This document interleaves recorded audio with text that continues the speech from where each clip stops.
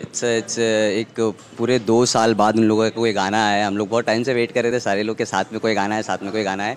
तो ये गाना है और मैं तो पहले ही रिलीज़ के पहले देख चुका था, तो मैं इतना ज़्यादा सेटिस्फाइड था कि मैं भी वेट कर रहा था कि ऑडियंस तक जब ये गाना पहुँचे तो क्या रिएक्शन आएगा। और रिएक्शन अभी बहुत ही ज़्यादा बॉम्ब आया है, तो मैं भी बहुत ज़्यादा एक्साइटेड था इस चीज़ को लेकर। और अभी लाइव देख रहा हूँ तो बहुत अच्छा लग रहा है।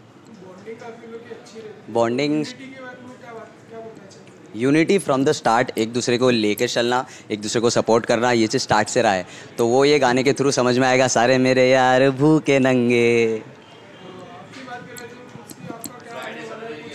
मैं शुभी दादा का एक कैरेक्टर लेकर आता हूँ यूट्यूब पर उसे एक स्टॉप दे दिया था क्योंकि मैं कुछ राइटिंग में लगा हुआ था। अभी उसको लेकर एक प्रॉपर सीरीज़ लेकर आ रहा हूँ मैं, जिसमें सारे हमारे 07 के जो सारे दोस्त लोग हैं, बहुत सारे लोग हैं, सिर्फ 5 ये है, इनके साथ साथ जुड़े हुए और भी बहुत सारे लोग हैं। मैं हूँ, आस है, फैज़ है, बहुत सारे लोग हैं। तो उन लोगों के साथ एक सीरीज़ स्टार्ट कर रहा हूँ और इंशाल्लाह बहुत जल्द उसकी स्क्रिप्टिंग पे काम कर रहा हूँ। अभी 1 महीने या 2 महीने बाद इंशाल्लाह वो भी मैं लेकर आऊँगा। वेब सीरीज़ काइंड ऑफ ही होगा वो।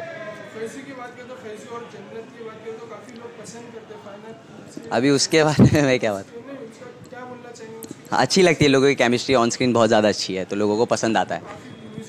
हाँ, बहुत ज़्यादा म्यूज़िक वीडियो कर लिया है उन लोगों ने, तो उसे कैरी फॉरवर्ड कर रहे हैं। अभी सब अपने अपने में लगे हैं। म्यूज़िक वीडियो मेरे अभी जैसे मेरी बात अगर मैं करूँ तो मेरे 2 चैनल्स हैं, जिस पर एक शुभी दादा कंटिन्यू होता है और दूसरा है जिस पर मैं खुद के लिखे हुए गाने डालता हूँ। तो अभी 3 गाने लाइंड अप है, तो बस उसी का वेट है। अभी हाल फिलहाल तो कुछ भी नहीं। बस बहुत सारी विशेस सभी लोगों को कि नए साल के लिए नए नए मोटिव्स लीजिए और 1 साल का टारगेट ख़त्म कीजिए। मैं भी वही कर रहा हूँ। In the start of the year I will take a target और एंड होने तक उसे ख़त्म करना है। नहीं, कुछ ऐसी कुछ खास प्लानिंग तो नहीं है अब तक। और सारे लोगों को यही विशेज़ है। मेरी Christmas guys and happy new year. Have a new year ahead.